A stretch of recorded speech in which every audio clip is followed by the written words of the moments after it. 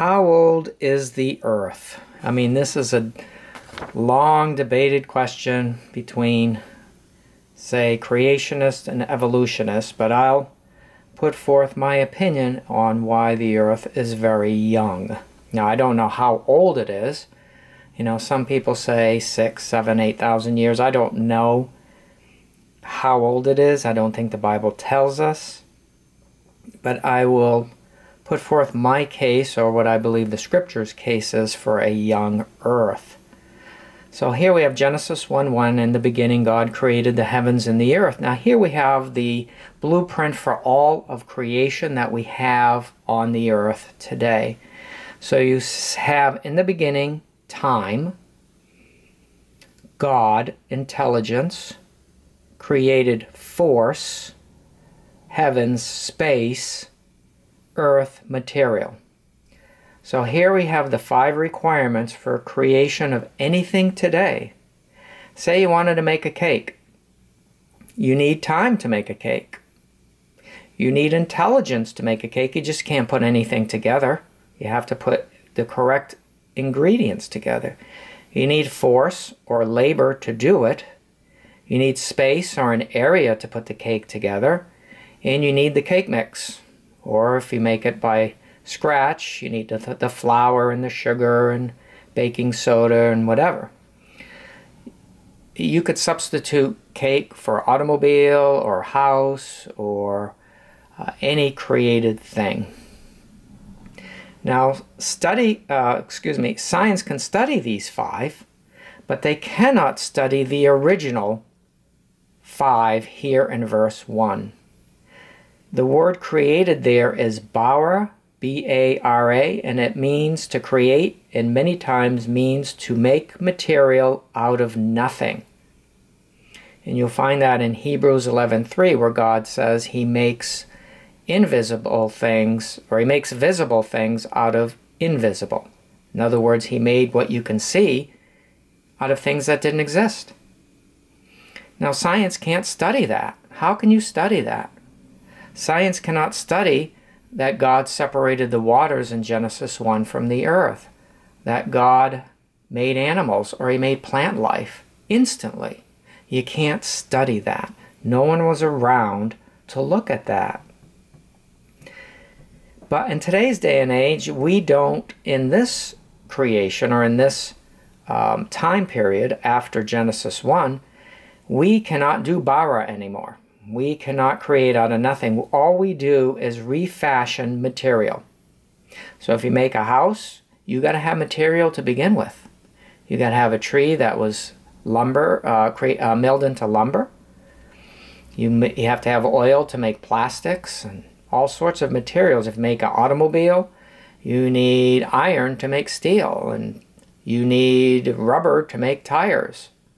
So you have to start with something to get something out of it. See, it's different. That is vastly different than Genesis 1:1, where God creates things out of nothing.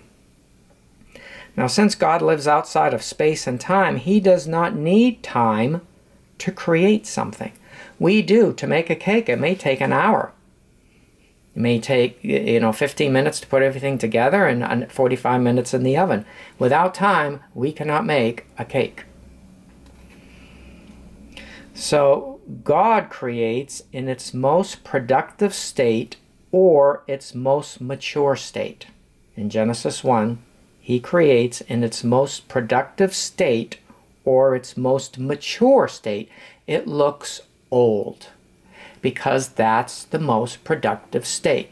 When you go and buy an automobile, you buy that automobile in its most productive state so it can be used. It already is aging. It's already older. So Adam and Eve, they look old. They were adults. One day they exist as an adult, say 21 years old. The day before, they did not exist. They're in their most productive state, in their most mature state. They went over and grabbed the fruit from a tree, a full-grown tree, in its most productive state or in its most mature state. If you cut that tree down, I bet you had tree rings. But yet, it didn't exist the day before. And tree rings are required to hold a tree up. It's like plywood. You need those layers of fibers for strength. So when God did this, He did not require time. We do. An example that sometimes science uses is that there are stars billions and billions of light years away. And the light that is now hitting the Earth must have taken billions and billions of light years to get here, but yet God created that light in its most productive state or mature state. He created it already en route to the Earth. So everything looks and tests old because, as I said, that's its most productive or mature state. So after Genesis 1, the laws of maintenance or the laws of physics take over, and they preserve creation. These are the maintenance laws and not the original creation laws. So after Genesis 1, all the plants and animals came from seeds, other plants and animals. The first ones did not. That's a big difference. So these are not the original creation laws. So original creation laws are much more difficult than maintenance laws. So let's use an example today. If you want to create an automobile, that's hard to do. You need someone to design it, you need materials, you need suppliers, you need labor. But isn't it much easier to maintain that? All you need is oil and tires and gas and a repair now and then. So the laws of creation, of God's creation, are very complex. We don't know what they are, and very difficult. But the laws to maintain it are not as difficult. Science can only study maintenance laws. They cannot study creation laws as found in Genesis 1. So science's mistake is that maintenance laws are the same as creation laws. They view them as the same. The Bible says the original creation laws are different than the laws of physics or the laws of maintenance. They're very, very different, and you cannot study Genesis 1. You just can't. They are gone and they're finished. So in conclusion, God does not require time to create. He creates in its most productive state or its most mature state.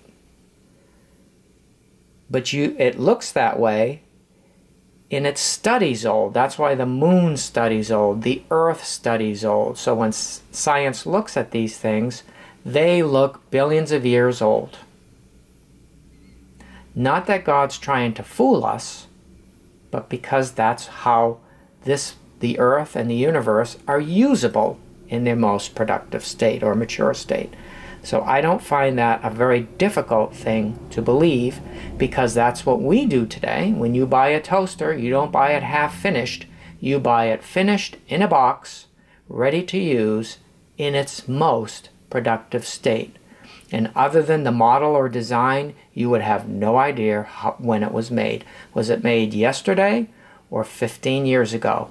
You just don't know, because it's in its most productive state. So I hope this helped a little bit, and I'll see you next time. Thanks for watching.